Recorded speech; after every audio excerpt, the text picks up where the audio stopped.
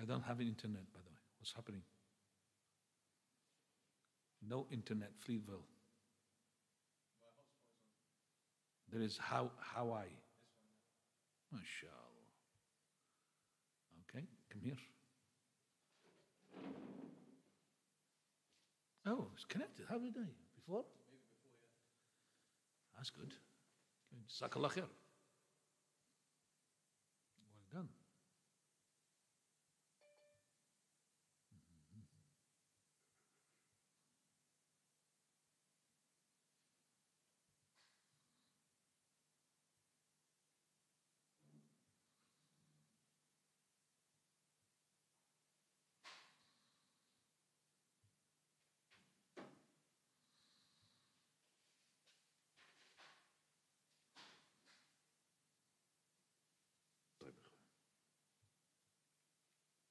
I'm going to start, inshallah, even though the brothers are not turning up.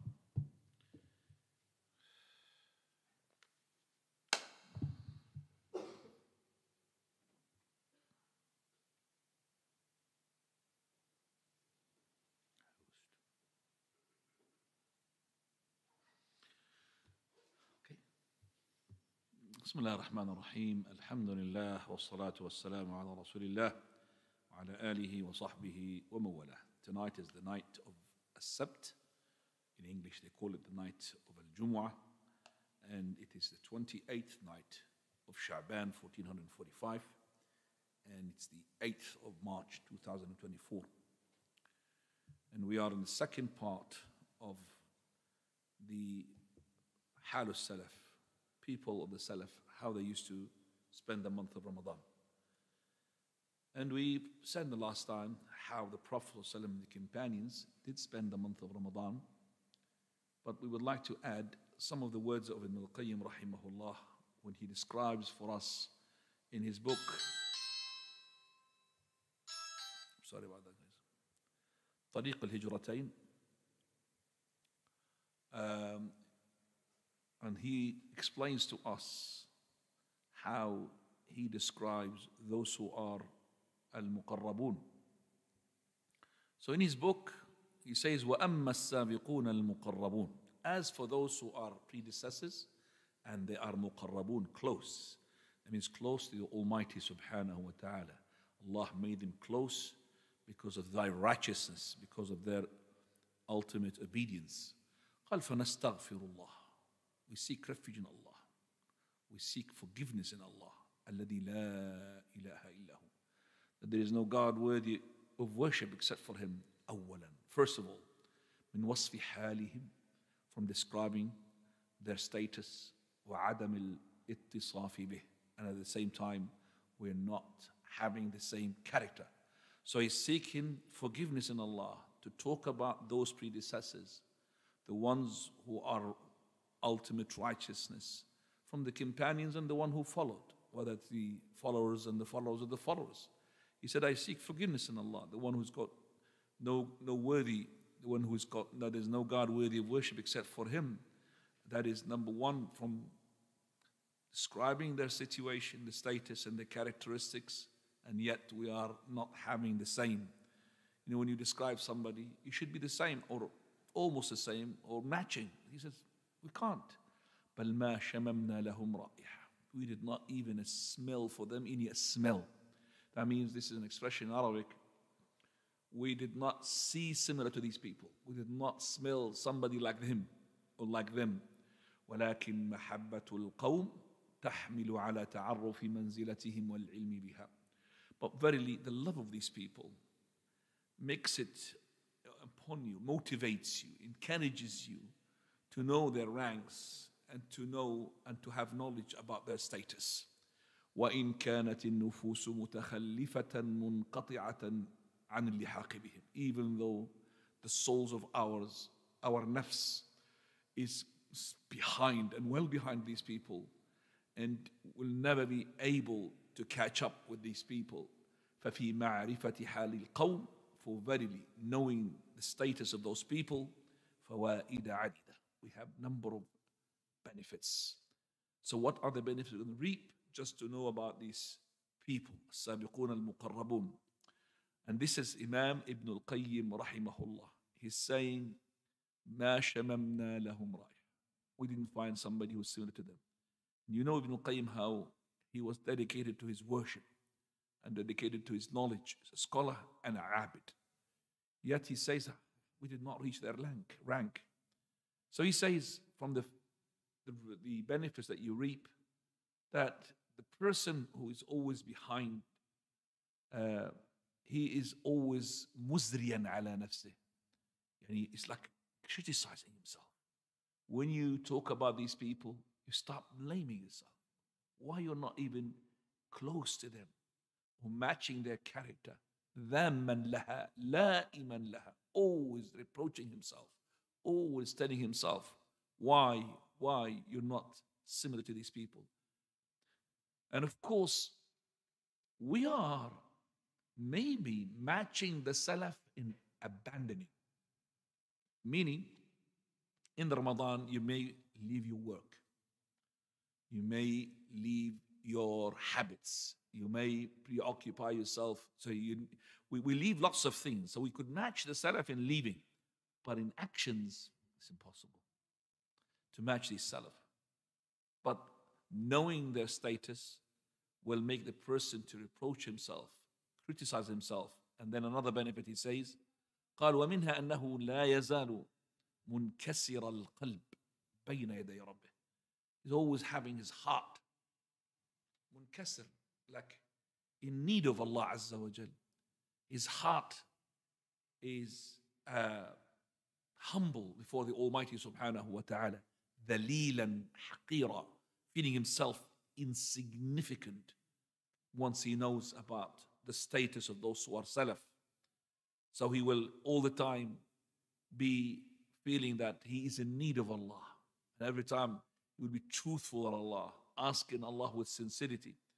قال ويشهد منازل السابقين وهو في زمرة المنقطعين. And he would, while he is studying their status, he will start to witness their ranks, yet he is amongst those who cannot catch up. ويشهد بضائع التجار وهو في رفقة المحرومين. And he sees the goods of the traders, yet he is in the company of those who've been deprived. You know, when the person is poor and he sees the goods in front of him, and this one is labeled to such and such person, this one is labeled to such and such person, because they are rich people. So those are the goods which are not for him. So what happens to himself? He will have some sort of hasra, like, you know, a person who's got, what is hasra in English? Not regret, grief, sorrow. Grief and sorrow that he hasn't got the same, you know, this goods of these people. And now we're talking about materialistic things, the goods. And the goods, you know, in terms of merchandise-wise, what are you going to have? In terms of profit-wise, 10%, 20%, 30%, 50%, 100%. But we're not talking about merchandise of materialistics. We're talking about the merchandise with Allah Azza wa Jal. We're talking about your ibadah. We're talking about hasanat.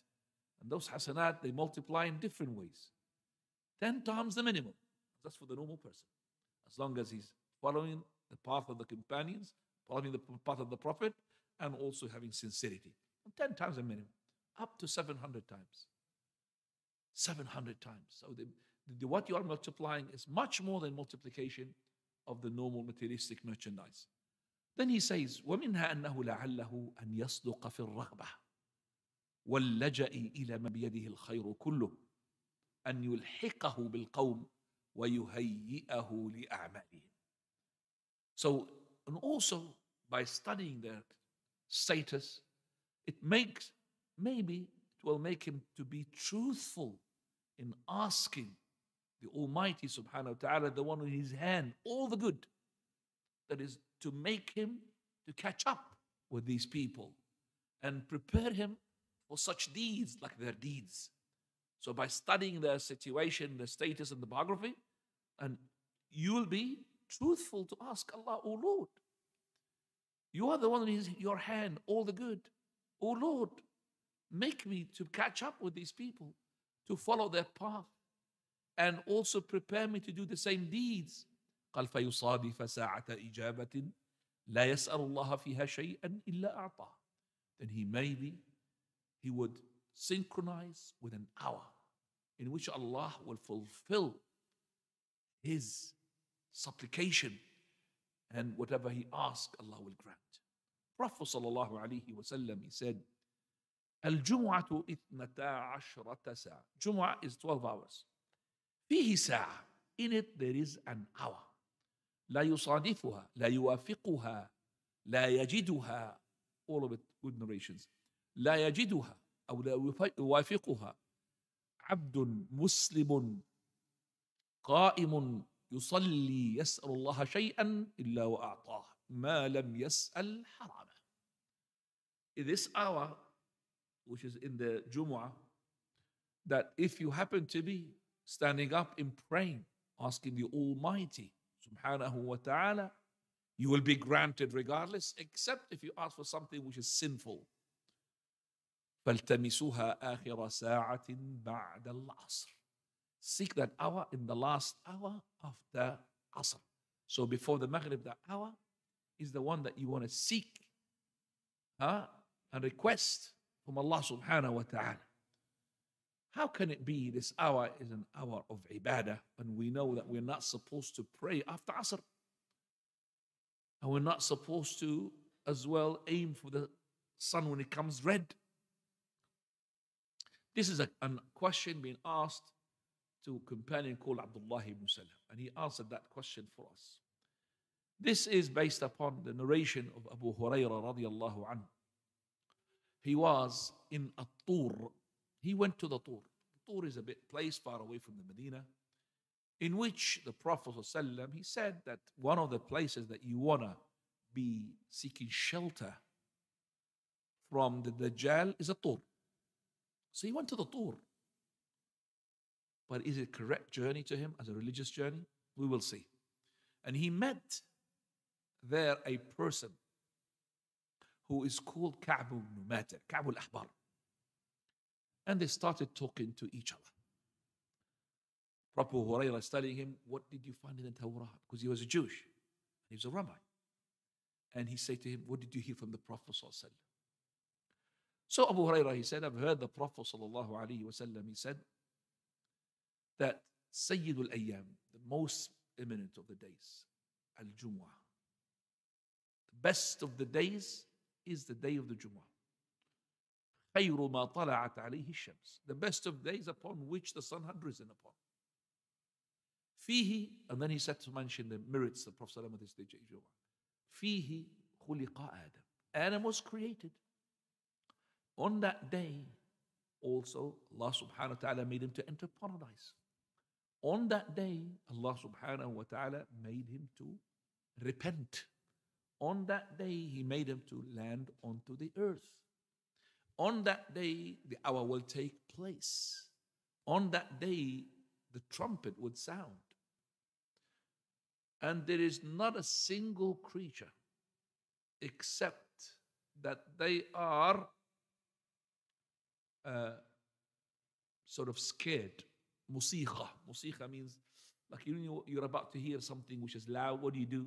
You're doing like this because there's a bomb is going to take place. What a single creature except would be doing like this from the Fajr of the day of the Jumu'ah until the sunrise, except for two people, two species, us, mankind, and the jinn. So the animals in each area between Fajr and sunrise, they're waiting. I'm not going to tell you to go and watch your cat. I'm not going to do like this. But this is what Allah told us, that they're waiting. If the sunrise comes, that means there's no day of resurrection. But whereas us, a human being, and the jinn as well, we have information that we know that the day of resurrection will not take place until the 10th size comes in. One of them is the Dajjal. So we are, and also sons of Adam, most of them, and also the jinn, they are away from the deen. They don't care about the hereafter. They don't prepare for the day of resurrection. Coming back. Then he said, the Prophet ﷺ, he said, for verily, fihi sa'a.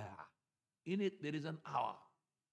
If any person happens to be praying on that hour, then Allah subhanahu wa ta'ala will fulfill his supplication, except if he's asking for something haram. Ka'b ibn Mata, he said, yes, this day happens to be in every day. So, it happens to be once a year. He said, no, the Prophet of Allah said, every week. He looked back in the Torah and he said, yes, it is actually every week. So whatever is being said by the Prophet is already in the Torah, which has been manipulated. Yes, it is there every week. Then they left each other. He, Abu Hurairah, met Abu Basrat al-Ghifari, companion. He said, Abu Hurairah, where are you coming from? He said, I'm coming from the Tur. He said, if I've seen you before you went there, I would have told you not to go there. Why?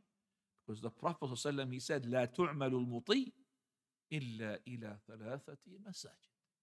That you should not set up a journey, a designated religious journey by which you seek a reward, except to 3 masajid. Al-Masjid al-Haram, the Masjid of the Prophet, and the Masjid al-Aqsa. You went all the way to the Tur, thinking that there will be a reward there, seeking that there is a salah better there. It's not correct. So, and then he left. Then he met Abdullah ibn Salam. Abdullah ibn Salam, he was a Sahabi, but he was a Jewish rabbi, much knowledgeable than Ka'b ibn Mata. Ka'b ibn Mata is not a Sahabi, because he embraced Islam after the death of the Prophet in the time of Umar al-Khattab, where Abdullah ibn Salam has got the well-known story with the Prophet. So he said to him, Abu Hurairah, I met Ka'b ibn Mata and we had this sort of dialogue with each other, and I told him about the day of the Jumu'ah, and he said to me, verily it's once a year. He said, he's wrong. He said, yes, he looked back into the Torah and he found it's every week. So he's emphasizing, Abdullah ibn Salam, that is in the Torah exactly like the Prophet of Allah says, every week, which is the day of Jumu'ah. Then he said to him, Abdullah ibn Salam, and by Allah, I know which hour it is. Because he did not say the hadith of Abu Hurairah, that where to seek this hour. Is it the beginning of the day, after the Jumu'ah, the last at the end of the day? So he said to him, Abu Hurairah, أخبرني ولا تضن علي. Tell me, don't be stingy in your knowledge. I want to know. He said, it is the last hour before sunset. So Abu Hurairah, he said to him, but it's not a time for prayer. It is not the time for a prayer. The last hour, the Asr, it's not the time for the prayer. He said, verily, if you prayed your Asr and you waited for your Maghrib, you are in a prayer. And that's the solving of the matter. You prayed your Asr and you are waiting for your Maghrib, you are in a prayer, even you're not praying. So that was the solution for this. Coming back. So the Prophet ﷺ told us about this hour, which was today, after or before just the sunset, a person asking anything from Allah. Simple question. Oh Lord, make me to be on the steps of those companions, Salaf, the predecessors, the ones who are the best and the ultimate in the ibadah. Wallahi, if you have your truthfulness with your heart humble before Allah, Allah Azza wa Jal will answer your call, especially if it is in that hour that we have mentioned. So after this, which is an introduction for what we're going to be saying, we say, Ya Ikhwani, there are, as I said last time, things which are authentic about the Salaf and things which are not authentic. Meaning, that some of their ibadat was mentioned, which is not correct. And I mentioned last time, for example, that Uthman ibn Affan, he did 2 rak'ah and 1 rak'ah, he recited the whole of the Quran. So what did he do then the second rak'ah? If he had mentioned the whole of the Quran in 1 rak'ah. So you have to know that some of these hadith is not authentic. And it's not correct to say, well, at the time of those predecessors, it was having barakah. No, ikhwan. It has barakah, but the hour, 60 minutes, is 60 minutes, and the day is 24 hours. There's no such thing. 24 hours is going to extend in time wise. Yes, it will have barakah. You will have more of a result into it. But to extend, so they say, Imam Ahmad used to pray 600 rak'ah every night. That's unbelievable, akhi. 600 rak'ah. That's a lot of time. So where is his obligatory? Where is his food? Where is his wife? And where is his teaching the knowledge? Where is that? So, hybrid? So 600, ikhwani, is not correct.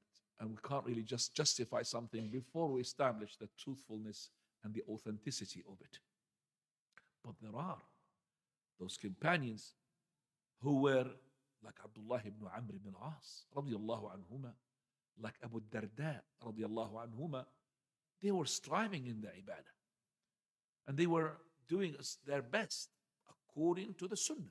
But once they jump and they step onto something that will displease the Prophet of Allah, then the prohibition will come to them, or the warning will come to them.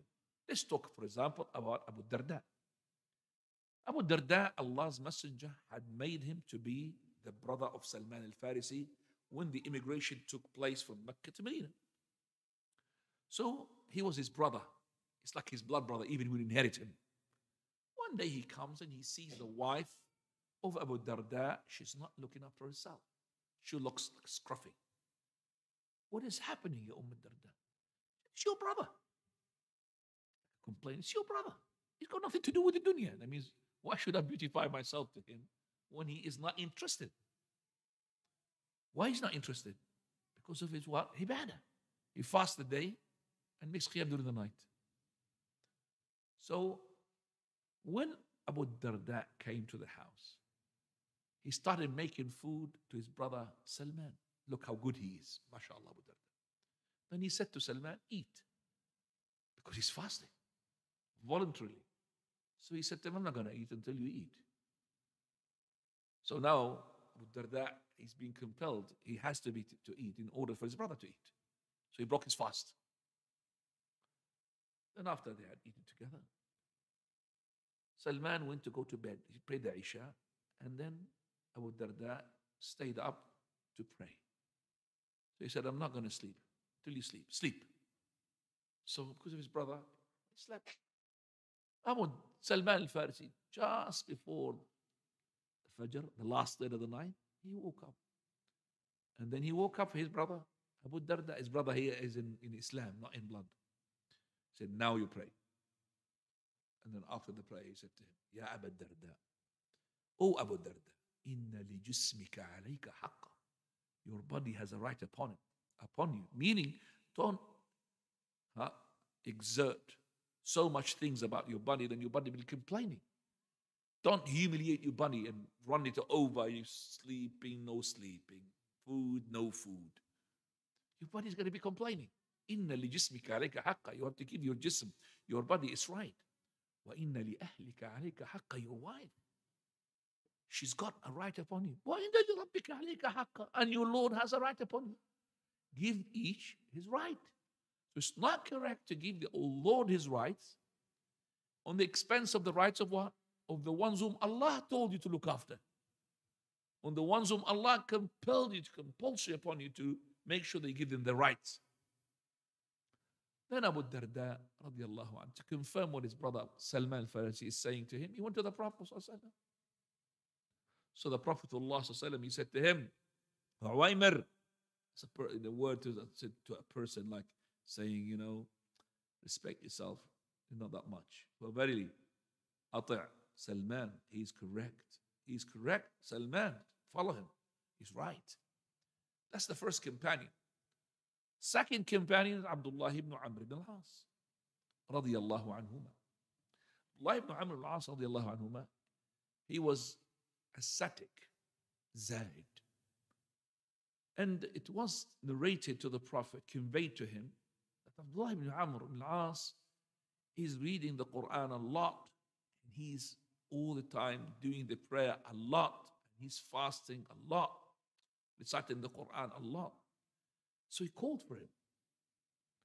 He said, the best for you is to recite the Quran once a month. So once a month, ya ikhwan, once. Even in the month of Ramadan. If you did once, alhamdulillah, without understanding, very good. It's good to do it again, but make sure you understand it. He said, I've got strength. Oh, you've got strength. Then once every week. He said, I've got strength. That means I could read it even less than that. He said to him, okay, every 3 days. He said, I've got strength. He said, there's no strength after this. 3 days are the minimum. You will not understand it if you recited it in less than 3 days. As for his fast, he said, fast 3 days in the month. If you fast 3 days in the month, it's like you fasted the whole of the month. Because each hasana receives 10 times as a minimum. So 1 day receives 10 days, 3 days, 30 days. So he said, I've got strength. So the Prophet said, I've got strength. And in the way he said it, Prophet said, like he doesn't like what he's saying. He should have taken the advice of mine. Khalas, 3 days in a month. He said, okay, fast 1 day, break 2 days. He said, I've got strength. Strength. Fast a day, break the following day. He said, I've got strength. He said, no. Best of the fast is the fast of Dawood. So beyond fast of Dawood is no good. Yet the Prophet of Allah, he did not fast the fast of Dawood alayhi salam, and he was able to do so.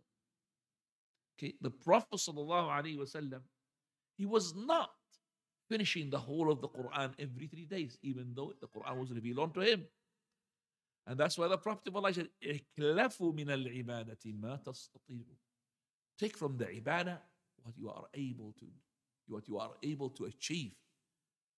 فَإِنَّ اللَّهَ لَا يَمَلُّ. Allah does not get bored of you making ibadah to him. It's you who's going to get bored, not Allah Azza wa Jal. إِنَّ هَذَا الدِّينَ مَتِينٌ. This deen is strong. فَأَوْغِلُوا فِيهِ بِرِفْقٍ. Go into it in ease. Don't jump so deep, and then you're going to be what? Regretting.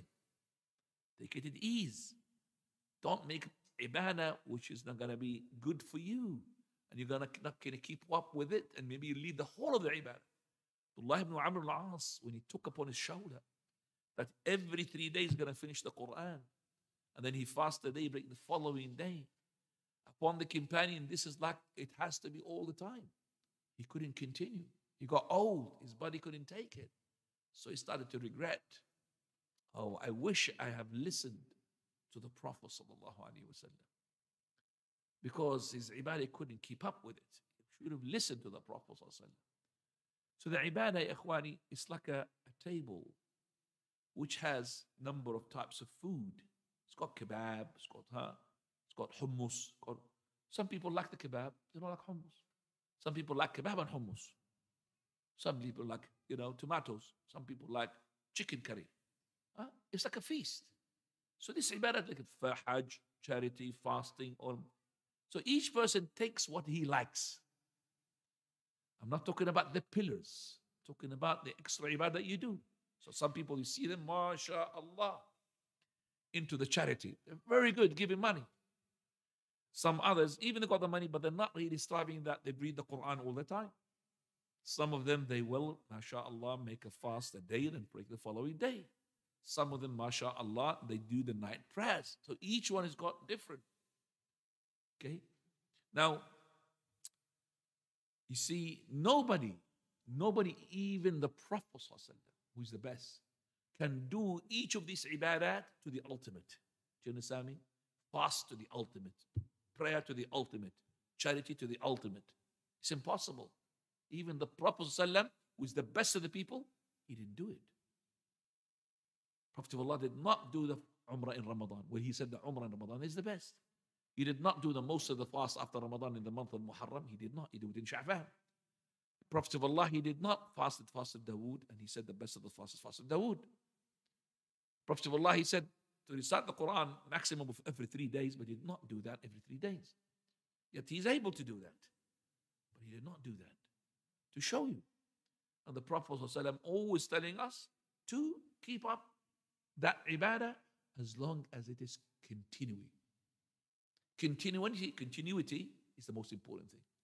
Prophet ﷺ said, خَيْرُ الْأَعْمَالِ مَا قَلْ وَدَاوَمَ عَلَيْهِ الْعَبْدِ. Best of the action, the deeds and the ibadah is even if it is little, but as long as it what? Continuous. You don't leave it. That's better than too much ibadah and then you stop. Too much witr and then you stop. If you keep just that minimum witr you all the time do it, it's better. Khayrun. And that's why Aisha, she was asked regarding the ibadah of the Prophet ﷺ, she said, كانت عبادته ديمة. He used to worship Allah continuously. So when he takes a ibadah, he will continue. That's why the companions took that from the Prophet of Allah. So if he is doing a fasting of the day, breaking the following day, he has to keep it all the way. If it's recite Quran every 3 days, he has to keep it all the way. Continuity. That's the best of the ibadah, ikhwan. But the ibadah, which will be incurring onto you to you something which is wrong, like one day the Prophet of Allah, he goes into a place in the masjid where the women, they pray the prayer, and he saw a rope tied up from one pillar to another. Rope. So he asked, who is this? And he said, this is your wife Zainab. When she does her qiyam and she gets tired, she holds on to it to keep awake, to keep standing up. Prophet ﷺ, he said, Hullu, untie it. It's not correct. Untie it. Let the person pray in his time of his strength, time of his weakness. Because he might pray and then he's so tired, and then instead of invoking forgiveness, he will be insulting himself. He's so tired. Oh Lord, help me, kill me. Because he doesn't know what he's saying. Help me and kill me. Because he doesn't know what he's saying. So that's why he said, no, hullu, untie it. It's not correct. Take from the ibadah what is it. And ya ikhwani,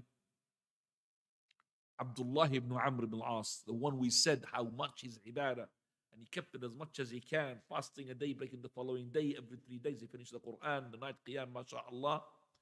Yeah, he did not have the glad tidings that another companion whom we don't know his name, that he will be in paradise. Yes. This hadith narrated for us Anas radiallahu anhu. And it's Muslim Imam Ahmad, and our Shaykh al-Albani makes it to be Hasan. Anas radiallahu anhu, he said, one day we were with the Prophet sallallahu alaihi wasallam, and he suddenly said, يَطْلُعُ عَلَيْكُمُ الْآنِ رَجُلٌ مِّنْ أَهْلِ الْجَنَّةِ. A person from the people of Jannah is going to come out. We're waiting now. We thought it was going to be Abu Bakr, maybe Umar, senior companions. None of those. He said, a man came out. Even Anas doesn't know his name. Where his beard is dripping water. And he had his sandals or shoes hooked underneath his arm. Nothing special about him. But Allah's Messenger gave him the guarantee that he's from the people of paradise. Second day, he said the same statement, and the same person came out. Third day, the same statement, he said it, and the same person came out. That's when Abdullah ibn Amr al-As, he decided to follow him. Why? Because he wants to be like him. So he went and followed that person, and he knocked on his door, and he said to him, verily, I have made an oath not to speak to my father. You wish to give me shelter for 3 nights. So he accepted. All of that just to see what he's doing. And he spent the 3 nights with him. He didn't find him doing any ibadah. No, except for the obligatory. No qiyam layl. Nothing. What is he doing then, this person? Nothing. So with his intention, what is in his heart, he had reached the rank of those who are sa'im qa'im, taking the paradise as a guarantee. After the 3 days is finished, and Abdullah ibn Amr al-As is now narrating this hadith, and Anas is conveying it from him. قال فحدثنا عبد الله. What happened? He said, وكدت أن أحتقر عمل. I thought, what he's doing is nothing. كدت أستصغر عمل. What is he doing? ليس كثير عمل. So I said to him, يا هذا, oh my dear brother, I did not have a dispute with my father. I made all of that up. Just to see what is your ibadah, because I've heard the Prophet of Allah saying 3 times that you are from the people of paradise. What is that distinguishes you? That made the Prophet of Allah to say that you are in paradise 3 times. He said, well, whatever you see, it's only that. So he's about to leave. When he's about to leave, the man, he said, oh, but there is something, it could be that I do not find in my heart any ghish, meaning conning to any Muslim. Nothing there. I don't have any grudge towards any Muslim. وَلَا أَحْسِدُ أَحَدًا عَلَى خَيْرٍ أَعْطَهُ اللَّهُ. And also, I will never envy a brother regarding good that Allah had given him. A good wife, a good car, a good house, I will never envy him. He said, this is the one that got you that place. And this is the one that we cannot do. That's Abdullah ibn Amr al-As. He said, we cannot do. It's very hard to control yourself and train it. As soon as you see something good, in the hands of your brother, first word comes out of your mouth, Allahumma barik. Allahumma zid wa barik. Give him more. Give him barakah in that. So imagine yourself, you're coming with this brother all the time, and he's got a very old bicycle. That's what he's got. Following day, you see him with a Bugatti, car which is worth about $500,000 or more. What's going to happen to you? Are you going to say, Allahumma barik? MashaAllah, Allahumma give you not even another one. MashaAllah, Allahumma barik. Or you're going to say, where did you get it? Must be a drugger. A drugger. The person is working in drugs, that's why. So this person with his heart clean, he got that place of a person who is doing that ibadah. Ikhwani, the month of Ramadan, it's going to be either on al-Ithnain or al-Thulatha, Monday or Tuesday. So it could be that the day after tomorrow, that the first night of Taraweeh, which is the night precedes Monday. It could be. Definitely there will be Taraweeh on the night preceding Tuesday. Definitely. But it could be starting from tomorrow.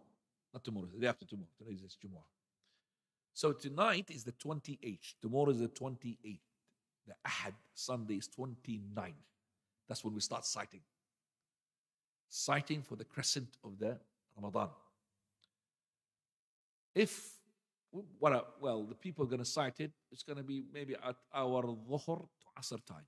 We're going to have the news. Between Dhuhr until Asr, just a bit Asr. It's about 3 o'clock, 4 o'clock.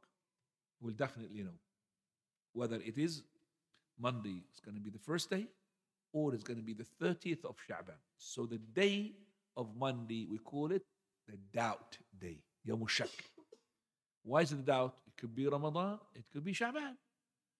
And we're not allowed to fast that day unless it is a habitual fast. That means you fast on Monday and Thursday all the time, and no problem to fast Monday because it happens to be your fast. Or you have an obligatory fast, which is a missed day from previous Ramadan, or you have vow, or expiation of an oath. If it's obligatory fast, no problem to fast that day.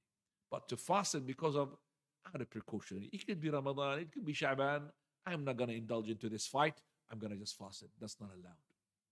Sharia came to distinguish between Sha'baan and Ramadan. All ibadah has to be singled out. So Ramadan has to be singled out. It cannot be just joined to Sha'baan. Then another person comes the following year, I'm going to make precaution of 2 days. So he makes it Ramadan instead of 30 days, 32 days. And so on and so forth. And they end up with, we'll fast Sha'baan and Ramadan, ya akhi, khalas. There's no moon sighting. No. Sumu li ru'yatih. We have to do that. So the Muslims, incumbent upon them to go and sight for the crescent with their own eyes. Yes, they could use the help of binoculars, but if the binoculars can see it and the eyes cannot see it, there will be no moon. We have to see it with al-ayn al-mujarrad, with our eyes. Not with sending as well from the earth. We're not going to send jet fighters or helicopters or whatever planes to see it from above there. Okay, we have to see it from al-ayn al-mujarradah min al-ard, the earth, earthly vision. But as I said, those telescopes to make it closer, to look at it properly, to make sure that it's a crescent, not the UFO. Well, that's not a problem. Then, inshallah, we have to have a program through which we do our timetable for the ibadah. 20, it's not correct to start, you know, these quiz programs. I've seen them. They prepare the people, subhanAllah, on social media. Every night there's a quiz. We used to have Musabaqat Ramadan. Every night there's a question. So at the end of the month, you have all these answers, and then you send it, and then you're going to win a prize. This is not really our job to go and have quiz of Ramadan, all of this. Our job is to make sure that we invest in our time to do as much as ibadah as we can, from the Quran, from the sadaqat, from the dhikr of Allah, from the night qiyam, and if we can, to go to Umrah, inshallah, in the month of Ramadan, if you're able. Now we're going to come to add, actually, as well, to the class, some of the fiqh regarding the days of Ramadan. 20, for the niyyah is important. 2 pillars for the siyam. The pillar number 1 is the niyyah. Pillar number 2, which is a condition if you wish, that is to abstain from all the fast breakers. The intention, this intention has also some conditions. Condition number 1 for the intention is to be decisive. So it's not, maybe I'll fast tomorrow, maybe not. If you say that, you're not going to be having that day counted. It has to be, you must fast that day. So the intention is decisive. And the intention has to be as well for the month of Ramadan. It's not just going to fast. No. If fasting was obligated to Ramadan, it's not going to just fast. No, I'm just going to fast. No, it's for the month of Ramadan. Second. Thirdly, the person, when he as well makes the intention, is not to utter words. No, it is his heart confirming what he's doing. So he knows what he is doing. So that is the intention for the person, is that he knows what he's doing. Fourthly, the intention has to be done between sunset and Fajr. You cannot do the intention Dhuhr time unless it is a voluntary fast. But obligatory fast, like Ramadan, you have to have intention after sunset. لا صيام لمن لم يبيت النية بليل. There's no fasting for the person who does not have the intention in the night. In the night here between sunset and Fajr, dawn. So you have to have that intention. If you are breaking your fast in the sunset, have the intention to fast what? The following day. And if you are doing your sahur, that's an intention by itself, because nobody normally wake up 2 o'clock to have a meal unless he's going to be fasting. Is the intention to be done every night? Yes, every night. Every night. And more emphasis, if you have broken the fast due to traveling, due to illness, and you want to renew the fast, you have to have the intention. So every night, you know that tomorrow I'm going to be fasting. That's your intention. Second one is to abstain from the fast breakers. The fast breakers are 2 types, materialistic and spiritual. The materialistic is the one that you abstain, but the consequences is to fast from the spiritual. So the materialistic that you fast from is in order to train you to fast from the what? From the spiritual. What is the spiritual? That is to fast from lying, to abstain from indecency, to abstain from the sins and haram. That's the spiritual one.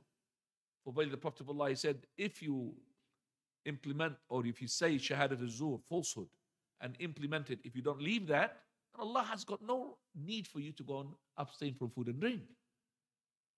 So you have to keep away from all of that. Even all your life, you have to keep all of that, but more emphasis with your fasting. As for the materialistic breakers, which everybody knows, but we're going to count them again. Those are the ones as follows. Some of them ittirari, and some of them ikhtiyari. Those breakers are divided into 2 categories. One, which you have no power in them, and one, it's under your power. It's within your capability. The one which you're not in your power, 2 things. and that is hayd wa nafas, menses and postnatal, and that is for the women. So the woman, she's fasting all day. Just before Maghrib, some blood came out for menses. Her day is violated, it's been invalid. She was on her menses and she wanted to fast, but her blood did not stop until after Fajr. She cannot fast that day. And those things that are not in their hands. So it's called al-mufattirat al-idtirariyah. As for the mufattirat, which is al-ikhtiyariyah. And by the way, Hayd wal Nafas, all of that consensus in the Quran and Sunnah. We have no difference among the scholars. As for the mufattirat, which is under your control, number one, food. Number two, drink. Number three is jima', which is intercourse. Number four is the deliberate vomit. Number five is the drip, which is injection intended for feeding the person. So we mentioned now here, and then also the decisive intention to break your fast, and also the person committed apostasy, and also the hijama, and also, and this is controversial, and also the ejaculation, and others also controversial. So let's just talk to them quickly. We said food and drink. Food and drink, ya ikhwani, is consensus, Quran and Sunnah. This food and the drink, whether the food is beneficial or it's not. So whether you're eating a piece of paper or you've eaten normal food, that will break your fast.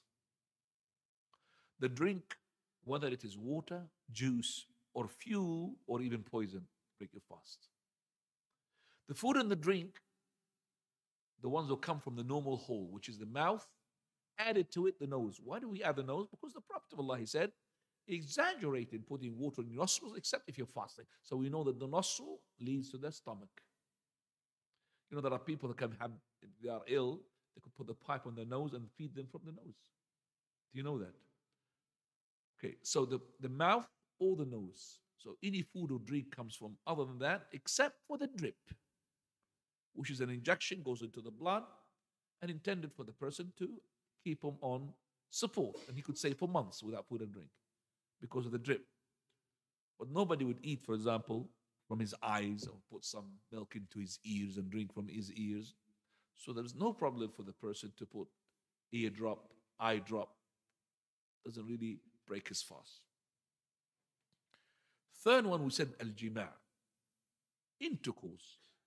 Intercourse to break the fast. If the person had broken his fast in Ramadan, and fasting is compulsory upon him, he's not a traveler, he's not ill, then he will have more penalty than the normal day, because he will have al-kaffara al-mughallada, heavy penalty. So when you break your fast for the food and the drink, you are sinful. Okay, you are sinful. And you have to repent to Allah subhanahu wa ta'ala. And you have to make voluntary fast in order to compensate for that day. Whereas the kafar al-mughallada, if you intercourse, on top of that, you have to fast a day instead of that day. And also on top of that, you have to free a slave. Well, you haven't got a slave to free. Then you have to fast 60 days. Oh, can I opt out to the last option, which is feeding 60 poor people? No. Unless you're not able to free the slave, and then you're not able to fast 60 days, and that is 2 months consecutively. 2 months. It could be 59 days, 58 days, depending on how long is the month. 29 days or 30 days. So, this is called the kafar al-mughallada. Al-jima', which is penetration, intercourse. Whether ejaculation took place or not, you have violated your fast and you have incurred the heavy penalty. And that's where the consensus, and it's in the Quran and the Sunnah of the Prophet sallallahu alaihi wasallam. Now, the drip. The drip is like the food and the drink, and it's controversial. Some scholars, they said it doesn't break the fast. Some, they said it did. But I would say somebody who's in a situation where he's in need of the drip, you don't fast. You are ill. You need food now. So do not, fast. So because you are in a situation, you are ill. And we're coming after the drip, we come to the vomit. The vomit here, most of the scholars they say, if it's deliberate, because the hadith of the Prophet ﷺ, then you break your fast. If it's not deliberate, you will overwhelmed, overcome, overpowered by the vomit, it does not break your fast. So if you put your hands in your mouth and you started vomiting, then you have deliberately broken your fast by deliberate vomit. And that is, you could find it in the sunnah of the Prophet sallallahu alaihi wasallam. Then after that, we said the decisive intention to break your fast. So a person said in the middle of the day or the end of the day before the sunset, I can't have it. I can't have it. I'm going to break my fast. And decisive. That intention will break his fast if he had decisive. But he was not decisive. Like, I will break my fast if I find food. That's not decisive. I will break my fast if I find some food in the kitchen. But if he said, I will break my fast whether I find food or not, that means he broke his fast. It's decisive. Just like a person in his prayer, while he's praying. He said, I'm not going to pray. Khalas, I'm going to finish the prayer. That intention of his violates his prayer, his intention. Second one, which is the other one, is the person who's committed apostasy. During the month of Ramadan, during the day he was fasting, he left Islam. Then after half an hour, somebody convinced him to go back to Islam. That day is violated. That day is not compensated. The days before, still there.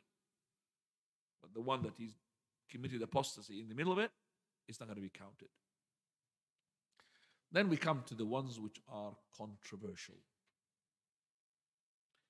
Very controversial. One which is the hijama, cupping. Abdullah ibn Abbas, he says, breaking of the fast is something going in, not coming out. Because you can take your blood out. And the Prophet ﷺ, he did hijama at the end of his days. Yes, he said, the person who makes hijama and the person who has hijama done to him, both are having their fast broken. But this hadith is abrogated. Because the Prophet at the end, he had made hijama while he was fasting.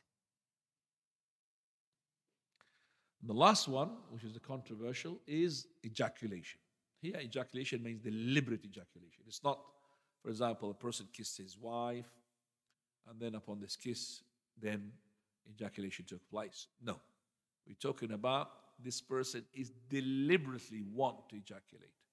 So deliberately he's hugging and embracing and doing everything in order to ejaculate. That's the one which is controversial.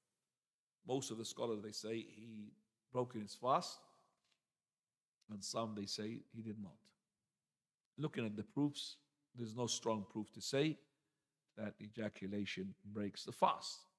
But remember, ya ikhwani, man hama hawla al-hima awshaka an yaqa fi. If you start rotating around the area, which is the area that is the intercourse, you might intercourse and then you will be in trouble. So that's why the Prophet ﷺ, when he had a man coming to him, old, Messenger of Allah, am I okay to go and kiss? Yes, go ahead. After a while, another person came, but he's young. Messenger of Allah, can I kiss? He said, no. Companions were clever next to the Prophet of Allah said, Messenger of Allah, yes or no, the same question. See, that old man is able to control himself. Whereas that young man, he will not. Now, would we say, the Prophet said to him, no, that's not on the understanding it is haram to kiss his wife. But the Prophet was giving a guideline. Because you are youth. You might follow on from this kiss to something else, and then the intercourse takes place. And then you'll be regretting. But you know that young and old, this is to do with the age. But some people who are old, but mashallah, powerful in the lust. And some people who are young and are very cold. So this depends upon the person. So if this person is controlling himself, regardless whether he kisses or even embraces or even he and his wife got no clothes, As long as there's no intercourse takes place, it's halal. Person came to Abdullah ibn Abbas, he said, Ya ibn Abbas, oh ibn Abbas, I married my cousin in the month of Ramadan. And he's asking him in Ramadan now, am I able to kiss my wife? He said, do you hold yourself? Hold yourself from what? From the intercourse, not from the lust. The lust is there. There's no such thing when you kiss your wife, lust off, lust on. It doesn't work like that. There's a lust. But from the intercourse. He said, yes, and kiss. But he wants more. He said, well, what about if I هل لي من مباشرتها من سبيل? أنت بك مباشرة. Mubashara means, it means both. It could be intercourse, but it could mean in here like embracing, but no clothes. He said, do you hold yourself? He said, yes, then bashar. Make mubashara. But he wants more. He said, Ya bi abi anta wa ummi. Sacrifice my father and my mother. He's like enticing him, you know. Ibn Abbas, am I allowed to go and put my hands on her private part? Do you hold yourself? He said, Idrib. Don't put it. No problem. So it's all of it. Do you control yourself? Do you control yourself? You control yourself. You know that Aisha radiallahu anha, when she had kissed the wife and he kissed her in Ramadan, she's still young. Prophet Allah, when he died, he was only 18 years old. She's young. So her lust is powerful. And she said, كان يباشر وهو صائم وكان يقبل وهو صائم. He used to make mubashara, the Prophet. And he used to make as well mubashara. He will cover her private part and he does whatever he likes. وهو صائم وأيكم أملك لإربه. And who's amongst you can control himself? That means it's going to be hard to control yourself because, as I said, you might do the intercourse and then you will be regretting. This person came to me. I remember. He said, I've done it. Done what? He said, I have intercourse with my wife. I said, why did you do that? He said, well, we started with the kiss. And we ended up intercourse. I said, how many poor people can I feed? I said, no, you have to fast 60 days. Are you sure? Yes. 60 days you have to fast. 2 months. He did fast them on 2 months anyway. But he's putting like alert. Don't approach my wife. Don't approach. Warning. Subhanallah. This is the breakers of the fast materialistically. Okay, so if you remember them, inshallah, it's very easy. Very easy. I'm going to repeat them again and focus. Food and drink and intercourse and the drip. And then we put the one which is ittirari, we put the menses and also the postnatal. And also deliberate vomit. And also person have got decisive intention to break his fast. And also person committed apostasy. And then the last two, hijama and ejaculation. 11 breakers of the fast. 9 of them break. 2 do not break. Which one they don't break? Ejaculation, which we believe it doesn't break. And also the hijama does not break. These breakers of the fast, which are under your choice, will not break the fast until the 4 conditions are fulfilled. 1, you are knowledgeable. 2, you are remembering. 3, you are deliberate. 4, you have the choice. Knowledgeable, that means you are not ignorant. Ignorant here is of 2 types. Ignorance of the time and ignorance of the rule. Person who had broken his fast thinking the time it was, for example, sunset, but it wasn't. He was looking at the sun was hiding behind the clouds and he thought it was sunset, and he had eaten like it had happened the time of the Prophet of Allah. Asma, she said, we have eaten, broken our fast on a cloudy day. The sun had appeared. The Prophet of Allah did not command them to redo that day. A person could do that. For example, in the Fajr, he wakes up and he looks at the clock. He sees it's 2 o'clock in the morning, still time for sahur. He eats. Then he wakes up properly and he sees that the clock is actually upside down. It was 5 o'clock, not 2 o'clock. Do you understand me? It wasn't 2, it was 5. That means well after Fajr. But still, his fast is okay because he didn't know. The ignorance also, the ignorance of knowledge. If this person who had eaten a piece of paper and he swallowed it, and then somebody said to me, Akhi, you've broken your fast. I said, why? It's a piece of paper. I did not eat food. He said, well, this is food. He didn't know that. that doesn't break his fast. So the ignorance in the knowledge, ignorance in the time, it will not make this fasting breaker to be a breaker.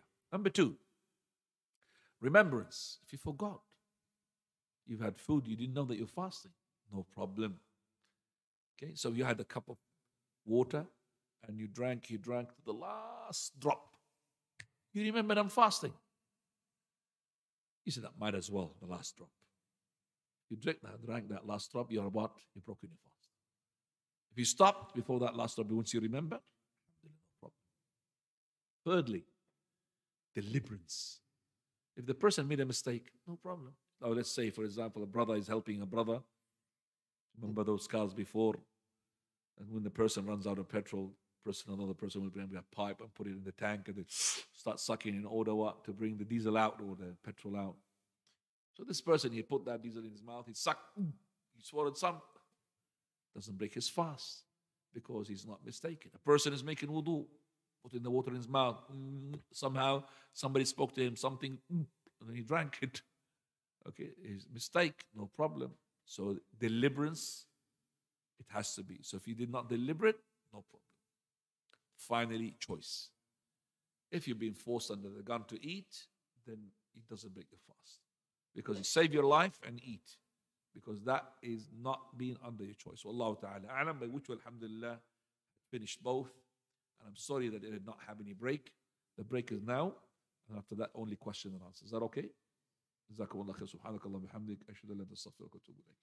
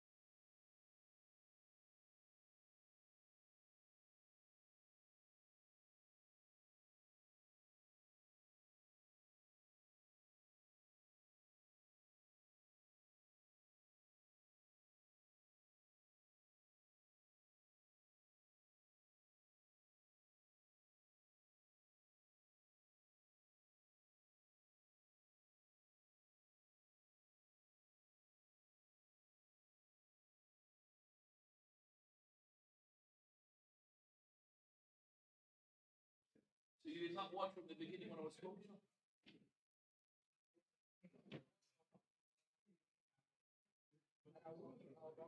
there was no problem. No, Ahmed, it's your problem. It's your infinite. Okay?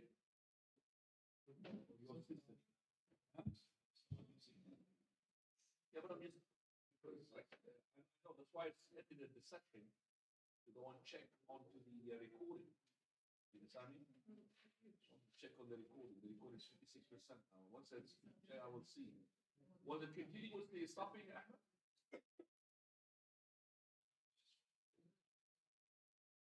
Something that's your computer. Alas. Something with you. Faisal, do you have anything that's stopped now? Yeah, خلاص. So Ahmed, your problem. Sort yourself. I think you could come out. Come out and come in, please.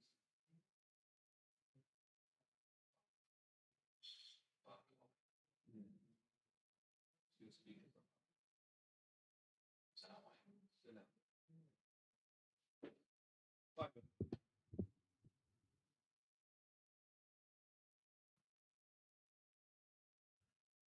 الحمد لله والصلاة والسلام على رسول الله وعلى آله وصحبه ومن والاه. Now the session for the questions, and I think I've taken a long session without me realizing. So we will start with the questions straight away, and we have maybe 10 minutes, 15 minutes for the questions. If you have any questions, please, regarding most importantly Sha'baan, Ramadan, things to do with that. If you haven't got anything to do with Sha'baan, Ramadan, then we'll go maybe Rajab and Muharram. Anything that you'd like to ask, inshallah, please go ahead. Jazakumullah khair. Faddal, start with him.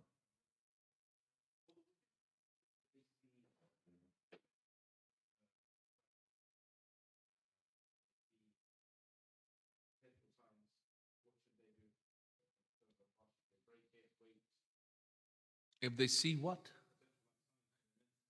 No, no, no, no.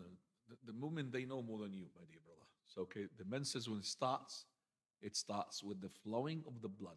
Any pain precedes that, it doesn't make count as a breaking of the fast.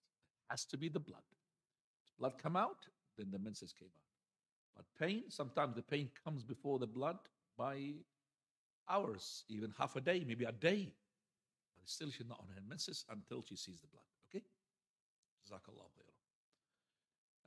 Okay, Ahmed Sharif, by the way, your microphone is on, Ahmed.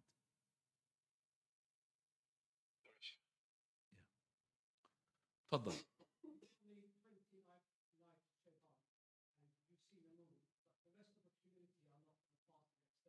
Yeah. Right. So a person who is in the middle of nowhere, and I can't find where is the middle of nowhere, because these days you are in the middle of somewhere, meaning wherever you are connected to the people. So let's say that you have seen the crescent. Clear and mashallah, it's a crescent. So tomorrow for you is Ramadan, not the 30th of Sha'ban. So for you, exactly, you've seen it on Monday night, which is the night precedes Monday. That Monday is the first of Ramadan. And you had some communication with your family, with the people who are concerned about this, and you say to them, I could see the moon.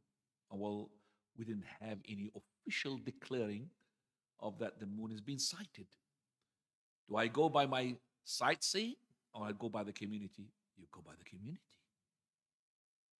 Imagine that it was the moon for the Eid. Are you going to be coming to the masjid on your own saying, Allahu Akbar? And everybody's doing fasting Ramadan while you're doing what? Your Eid. Because you've seen the moon of the Eid. No. So the Prophet of Allah, he said, Sawmukum yawma tasumun, wadhakum yawma tudhun. And you fast when all of you fast. Udhiyah when every makes udhiyah. So the community has to be together regarding this issue. Even I've seen it with my own eyes. And here, Aisha radiallahu anha, she had Masruq, was well-known tabi'i, follower. And she said, let's give him some, honor him with some food and everything. He said, well, what prevents me that I'm not going to eat? Because I believe maybe it could be the day of Arafah today instead of the Eid al-Adha. And Arafah is the ninth. The Eid al-Adha is the 10th. She said, never mind what you believe. The community, us, we said, all of us, that is today is the Eid al-Adha. So there's no such thing that you would think it is the day of Arafah, the day, and the Eid is the following day. So it has to be the community. But if you were in the middle of nowhere and you were seeing the moon and you had no communication to other people to verify that they're going to be fasting tomorrow is going to be the 30th of Sha'baan, then in that case you fast. Because you have nobody and you had your communication and you are the person seeing the moon and you must fast the following day. But now you fasted the following day and then you had some sort of connection. Your whatever, your phone worked or somebody gave you a charge or whatever. And you had connection. And they told you, no, we did not sight the moon. The community decided that today is the 30th of Sha'ban. You must break your fast. Because the fast with the fast of the people. Okay? The fast with the fast of the people. Now, and let's say that you have fasted until you finished, and then you had communication after sunset. They told you, by the way, no, that was the 30th of Sha'ban. I've seen the moon. Well, they did not consider you sighting. So that day will not be counted from Ramadan. Has to be with us, with the people. Now, Fadl.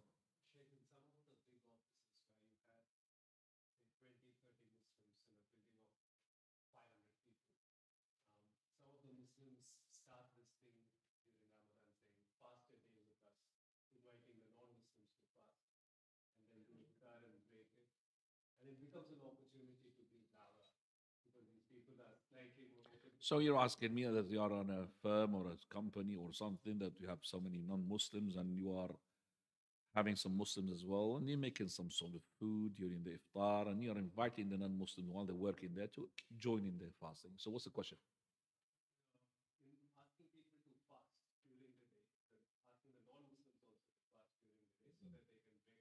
No problem to ask the non-Muslim to fast, but you know that the Muslims non-fasting is not to be counted. But this is a way of da'wah to tell him that's the fast.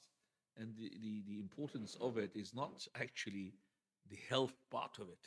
Oh, it's going to be healthy. No, it's the spiritual part of it. We're fasting because Allah Azza wa Jalla commanded us to fast, but we know at the end of the day the fast is beneficial for us. No problem. No problem. To invite them to fast. And to tell them, and they tell them what this is the fast all about. And then in the iftar, you tell them about the deen. No problem, inshallah. Fadal.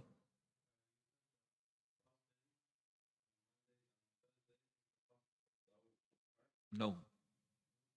I said fasting a day, breaking the following day is the fast of Dawood.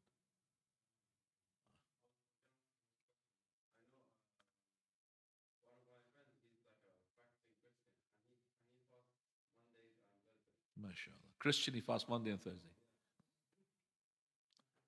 Is it fast like our fast from the sunset to the. Oh, that's not fast. The fast of the Christian is not a fast. If it drinks water, so it's not fasting. And by the way, they don't fast like us from the dawn to the sunset. They don't. They even maybe go a bit more than the sunset, till the night, till the stars appears. 24 hours, but with water. Yeah, that's not fast. This is their fast. That's why we have a difference between their fast and our fast. Is the eat, the food of the what? The pre-dawn meal. فصل ما بين صيام أهل الكتاب وصيامنا أكلة السحر. Pre-dawn meal distinguishes us from them. We have sahur, sahur, sihri meal. Don't lose it, إخواني. Sheikh Al-Albani used to say compulsory. Yes. Because the Prophet ﷺ he said, تسحروا, أفسحوا. And he said, لا تدعوا, don't leave it. And he said, it's a symbol between us and them to distinguish us from the fast of the people of the book. And he said, it's the Ghidha al-Mubarak. And he said, Ghidha al-Mubarak means the food which is blessed. And he said that the angels invoke forgiveness for those people who make sahur. So lots of things. Don't use it. Even with just drink of water, like this. Drink water, that's it, sahur. Don't leave it. The more you eat, it's better because you'll have more power to endure the day.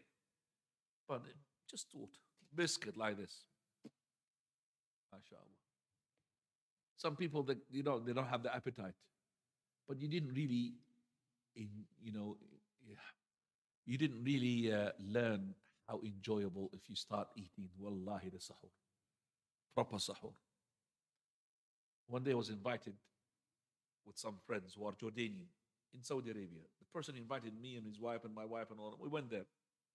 My wife went to the women and we went to the men.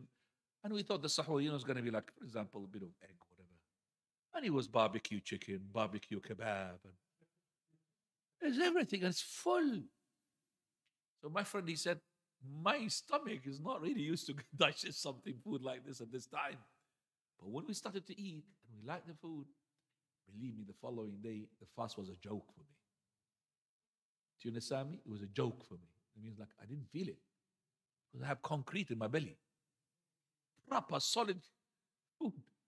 So it's true. Wallah, you eat a lot, mashallah, you don't feel anything. But if you didn't have anything, you'll be starting hungry. Stomach will start, oh, where is food? I want food. نعم. تفضل يا دكتور. نعم. Question زكاة. تفضل.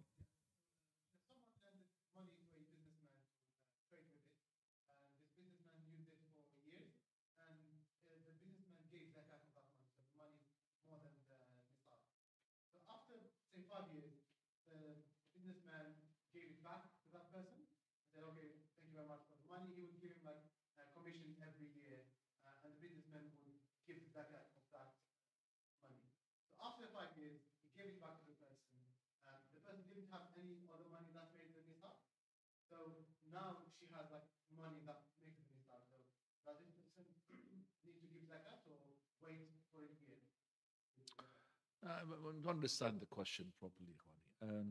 First of all, this person who had lent this trader money, is it lending, or investing? Investment, not lending. So when you invest the money, different from lending. So you invest the money, there's no zakah on it because you invested it.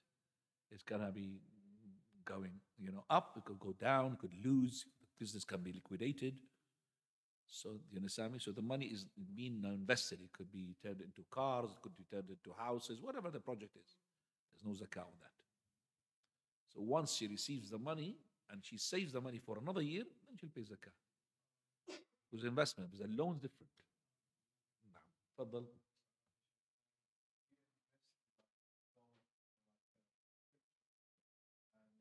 Which one of the two you're going to invest?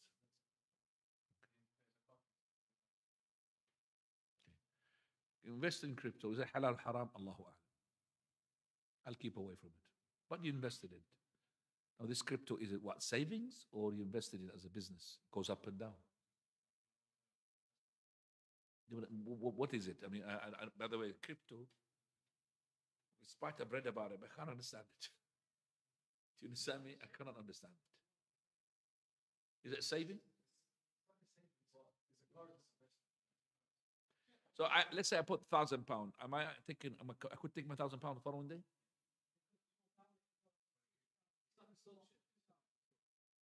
No, but what do you do? What does this £1,000 does it do? What does it do?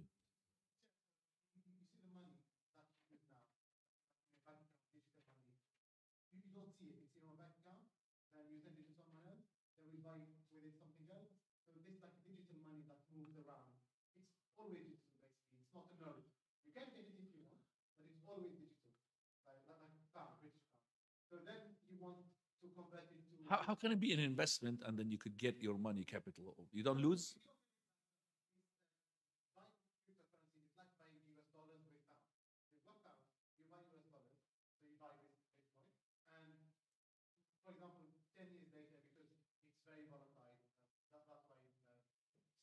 If you're buying currency with currency, it's haram. Currency with a currency is haram. So if I invest in dollars and start buying dollars, it's haram with a pound. It's not correct. If it is the case. No, because this is Yakhwani, you're not dealing with gold, you're doing with papers.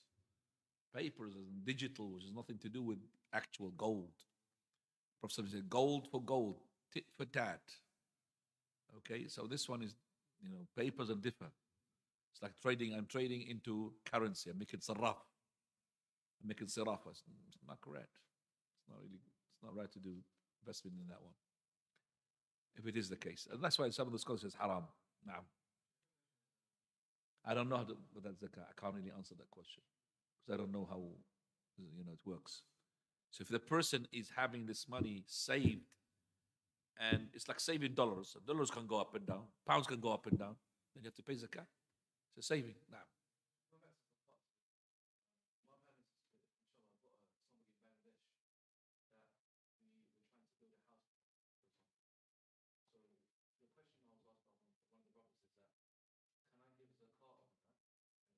zakah on the one.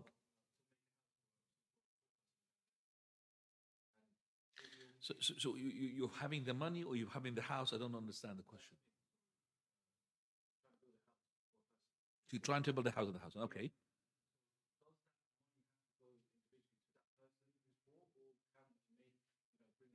Is it zakah money? Is it zakah money? Zakah money has to go for him. Maybe he doesn't want to build a house. He wants to buy very liquid. It's up to him. It's his money. He wants to invest in very liquid. You give him the money, akhi. The guy cannot delay it. It's his money. It's not your money. Now,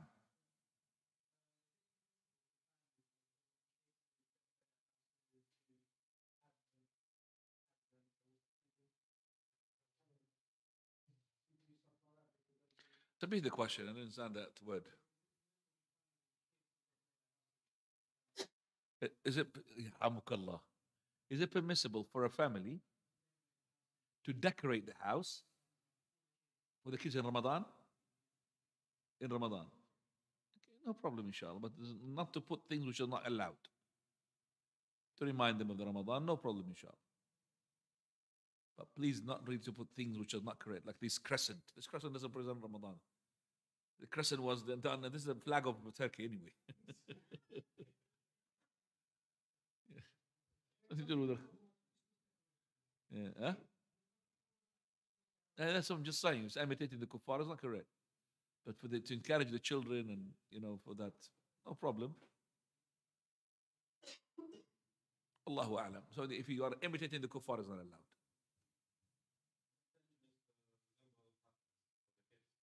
Yeah, but I mean, where is this coming from?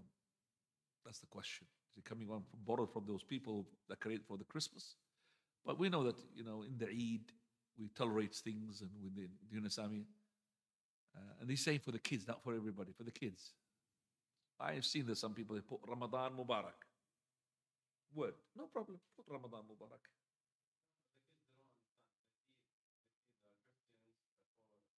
That's the problem. That's the problem.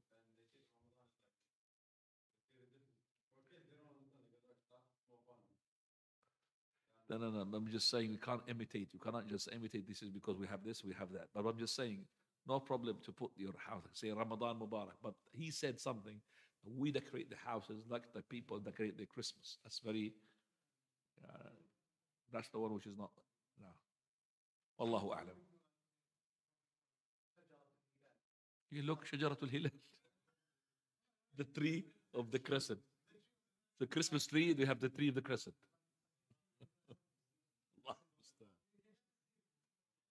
We have the jingles as well, the bells as well, the bells of the the bells of the crescent. نعم. Another question, إخواني. Okay, يا فيصل تفضل.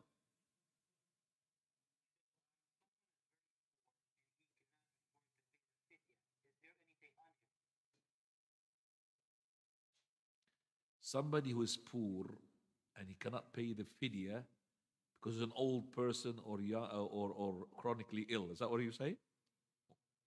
Or she's a breastfeeding woman and he cannot pay the fidya.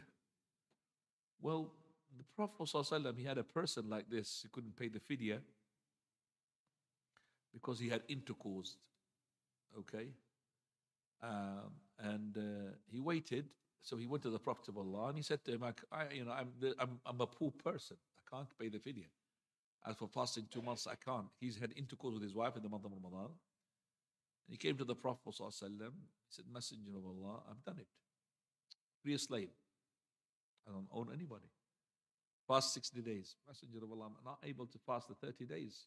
I'm going to fast the 60 days. Impossible. Then feed 60 poor people. Wallah, Messenger, between the two mountains of Medina, La Batayha, two lavas, there is nobody poorer than me. He made an oath, even though he does not work with the socials, you know. He doesn't know if he's the poor or the poorest or not. But he thought he's the poorest. He said, wait. Prophet Salam, he had helped him with with the sadaqat of other people, gave it to him, and he said, give to the poor people, including yourself, because he's poor as well. So if he can't have anything, nobody's helping him, he's got nothing to do. Nothing on him. طيب, the question, إخواني? تفضل يا دكتور. Online. How do we know Laylatul Qadr? Well, we could strive to know when is Laylatul Qadr. Is that every time you finish the night, the morning, you we say تحري, to see if it is Laylatul Qadr. First of all, the night is pleasant. So it's not a night of chaos or fitna. Number two, the night in terms of weather-wise, it is the best of all the nights preceding or before it. So it's not really cold, not hot, compared to the nights before or after. The best of the nights. Number three, the sun on the following day will come out, rises without rays. Okay? Feeble, weak. كأنها طست, just like a brass dish. Okay? Brass dish. Allahu a'lam. Now.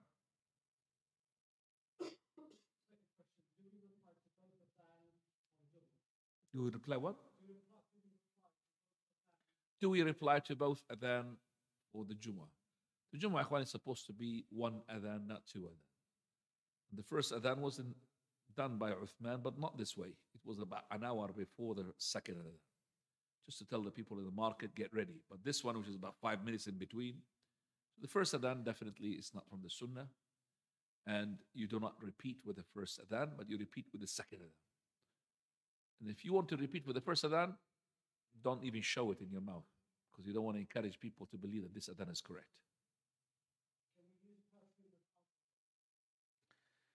Can we use perfume with alcohol in it? Well, alcohol, first of all, let's just say that the best of opinions regarding alcohol is pure. It is pure, it's not impure. But the thing is, the alcohol is forbidden from a different angle, which is the Prophet of Allah did not prohibit the alcohol just for the drink. No, even to carry it, or even to carry it to somebody else, or even to juice it, or even to sell it, or even to buy it. And we're not supposed to be next to the alcohol. So the alcohol is nothing to do with whether it is impure or not. It is pure. But because we're not allowed to carry anything with alcohol, even though we're not going to drink it, that's why Shaykh Al-Albani rahimahullah says it's not allowed to have perfume with alcohol. Alcohol here, we're talking about the ethanol, not the methanol. Because ethanol, methanol, two different things. Ethanol is the alcohol. Methanol is a poisonous stuff. And that is no problem to have, because you have it in most detergent and cleaning stuff and all that, methanol. So if that in the perfume is methanol, no problem. But the ethanol, no. We can't have it, even though we're gonna use it for external usage. We're not gonna drink it. We're not allowed to take it, to use it. So try to avoid it, which is very, very hard. Now,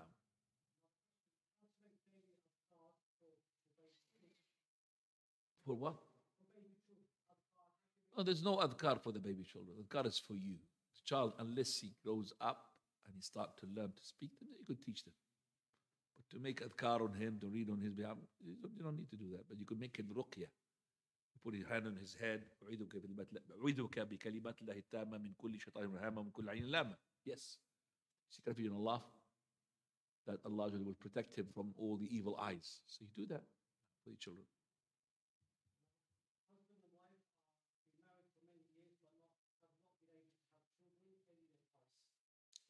Husband and wife, been married for a long time, do not have any children, any advice. Well, First of all, no problem. Before we go to the medication, make dua to Allah subhanahu wa ta'ala. And Allah Azza wa Jal grant you the children.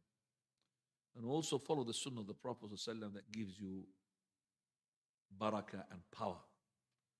Like going to Mecca, making dua there, like drinking Zamzam. That will give you as well power. Zamzam water. And do not let the other side down, which is the side of medication. I don't know what was the reason. Is it to do with lack of Siemens, lack of live Siemens, or is it to do with not enough? And then there is these days, ways of increasing that and enhancing this. Do not go to the tube child. What do you call them? These tube child children, test tube child. Right? Don't go for that. Unless it is you are the doctor and your wife is the one that having problem. Because showing the private part to somebody unnecessarily is not correct, without necessity.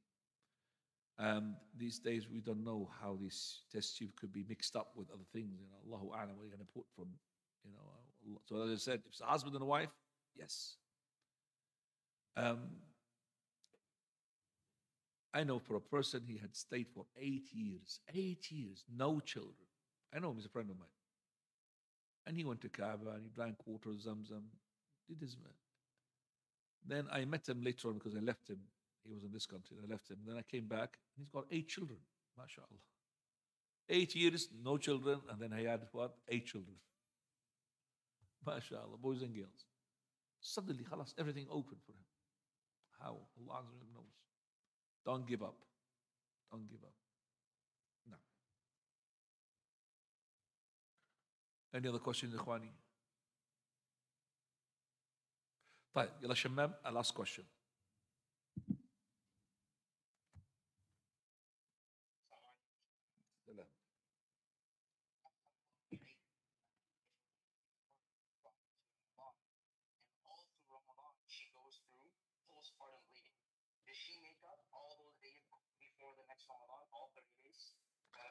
Say that question again, please. So she gives birth before Ramadan. She's got postnatal straight away.